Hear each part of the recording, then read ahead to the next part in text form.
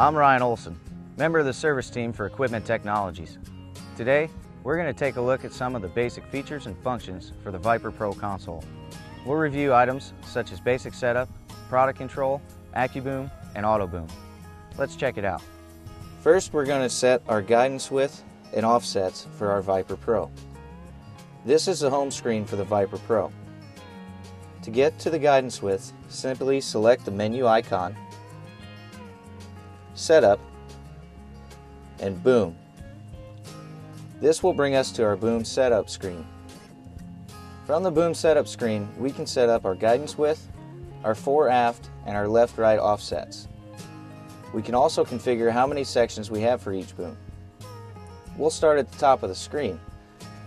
Here's where we set our left-right offset. On the Apache sprayer, our antenna is in the middle of the machine, therefore our offset is 0. To change this, simply select the left-right offset box, enter in 0, and you now have your left-right offset entered. To select your fore-aft offset, simply select the box, hit your double arrows to clear it out, and we'll enter 1, 3, 5 because our antenna is 135 inches in front of our booms.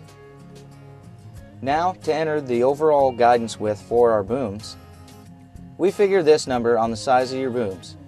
Therefore, if you have a 90-foot boom, you would take 90 times 12 to come up with a value of 1080.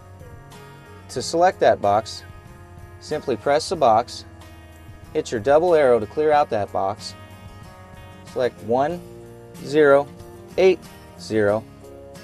and now we've entered in our overall boom width. We on this machine have 5 sections. We'll select our box, hit our double arrows to clear it out, select the number 5 for 5 sections.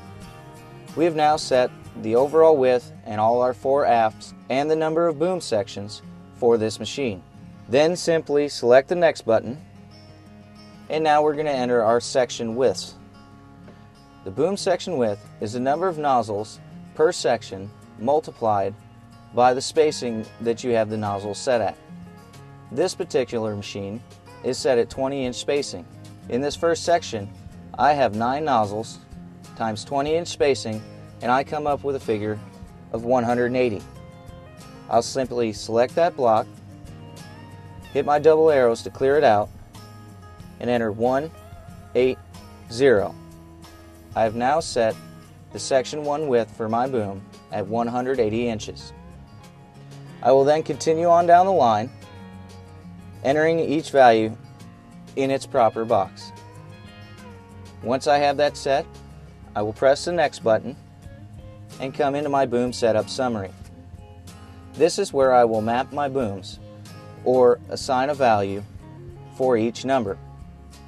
This is how I would like my boom set up from left to right as 1, 2, 3, 4, and 5.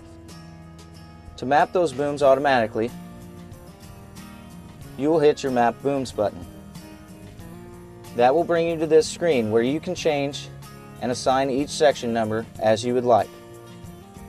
They automatically go to 1, 2, 3, 4, and 5 as displayed.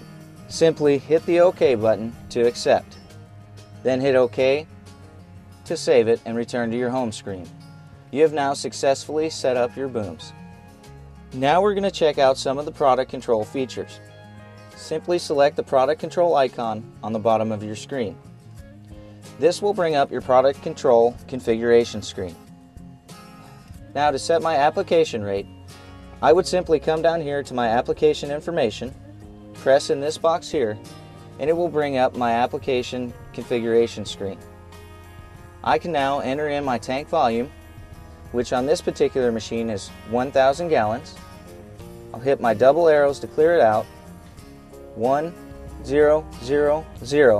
I've now entered 1,000 gallons for my tank volume. I can also set my rate cal. This is going to be my application rate for my jobs. I'll simply press the box, hit the double arrows, and I want to spray 10 gallons per acre. I enter 10, and now I have it set. Now I want to set my on-screen rate bump. This is a box located right below your rate cow. Simply press the box, hit your double arrows to clear it out, and enter in the value that you want to bump your rate up each time you hit the button. Once that number is entered, you now have it set. Simply hit OK to return back to your product control configuration screen. Now to set my low limit value, I will simply come here to the box that has the information for my low limit, low tank, and off rate percentage. Press anywhere in this box and it will bring you up to your alarms configuration screen. Here I can set my off rate percentage, which is the percentage that my rate can be off before it will give me an alarm.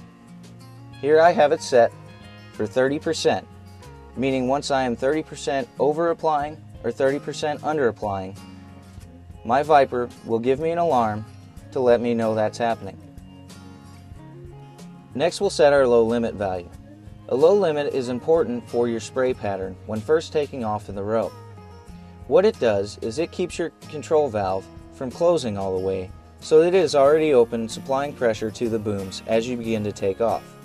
You will actually over apply just a little bit as you begin to take off and get up to speed. You can adjust this number to make sure your spray pattern is consistent. To set your low limit, simply select the box, hit your double arrows to clear it out.